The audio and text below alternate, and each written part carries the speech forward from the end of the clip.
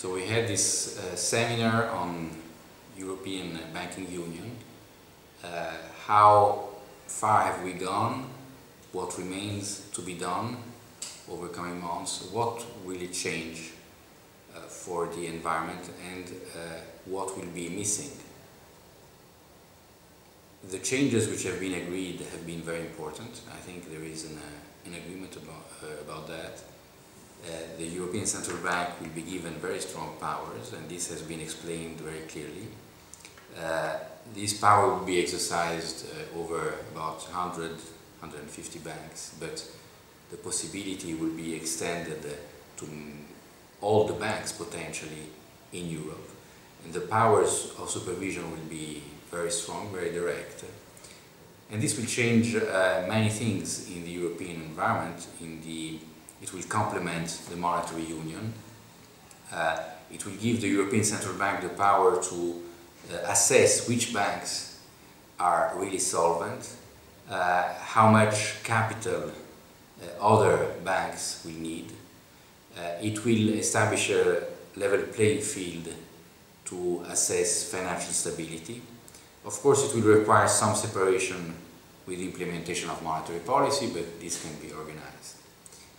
What will it change for banks? For large banks, it was clearly stated that this will be very important because it will lead to simplifying procedures, to saving a lot of money, especially on infrastructure, ICT, all the costs which are entailed with different legislations or different interpretation of the European legislation.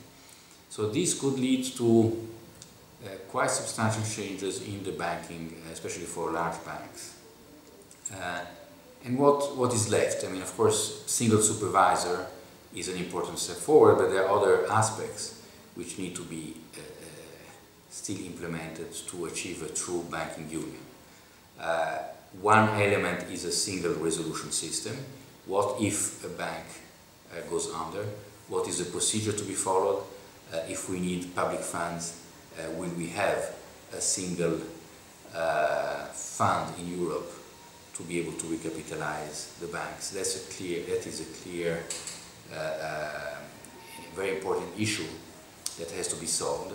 The ESM could eventually finance this restructuring, but this requires, I think, some adaptation, and this is under discussion.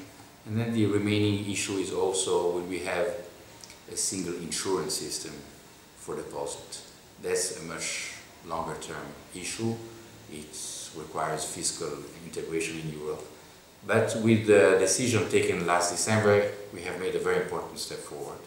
Maybe we waited a long time, but now we have taken this step. We have to implement it.